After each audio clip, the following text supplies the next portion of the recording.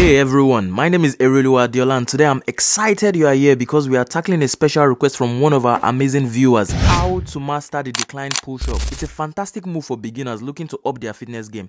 Let's get started. Before we dive in, I'm curious, have any of you ever tried regular push-up before? What's your experience with them? Drop your answer in the comments. I love reading your stories. Why decline push-ups?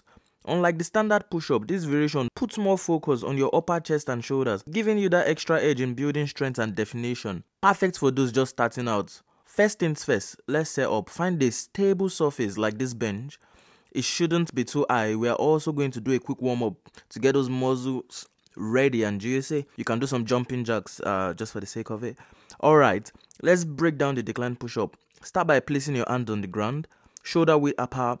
Your feet will go up on the bench. Remember, the higher the bench, the harder the push-ups. So let's keep it low for starters. That's the goal, but let's keep it low for starters. Be considerate. Keep your body straight like a plank from your head to your heels.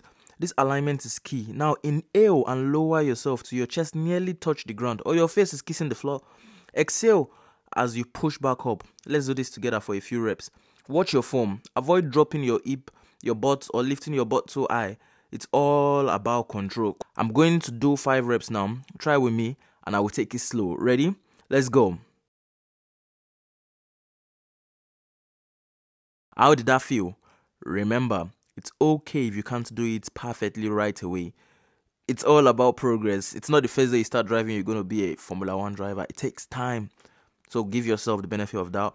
If that felt too challenging, no worries. You can start with your feet on a lower surface, or even try incline push-up. That's like the reverse of decline push-up. First, to build your strength. The key is to start at your level and gradually work your way up. It's a competition of you versus you, nobody else. Great job today. Remember, consistency is your best friend in fitness. Keep practicing and you will see improvements in no time.